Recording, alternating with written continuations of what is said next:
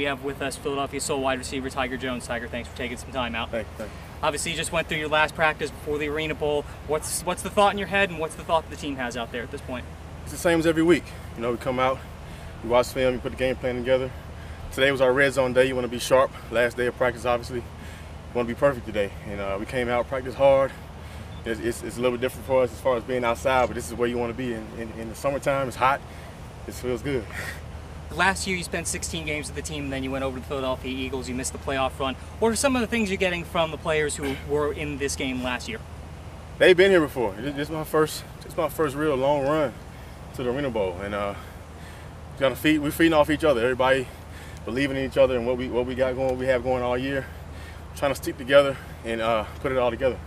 The chemistry between you and ArenaBowl is something that's been absolutely outrageous the last couple of years. You've caught almost 40% of the passes from him, over 40% of the yards and all that. What's the chemistry like between you and Dan?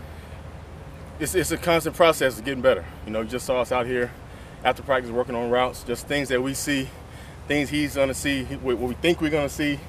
Got to work on situational football. You know, I come out and say, what about this coverage? You know, we're going to run a route according. And it's just about talking, and communicating, being on the same page. What do you see against the Rattlers DBs, the matchup that you have to take advantage of?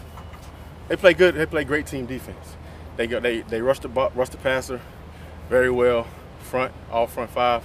DBs are very opportunistic. They get a lot of interceptions. They're in the right spots. We just have to come out and take our shots when we can, take what they give us. What's that last message going to be in the locker room when you head out on the field on Saturday? This is what it's all about. This is what you play for. You come into the season, February, January, in camp, the dog days, and you have 3 goals. Win the division, win the conference, and win the ArenaBowl. We got 2 of those. It's the 3rd one. It's no more tomorrow. Is it going to be a little bit sweeter after last year if the team's able to take this one? It'll be sweet anytime you can win an ArenaBowl championship, regardless of what happened last year or the year before that.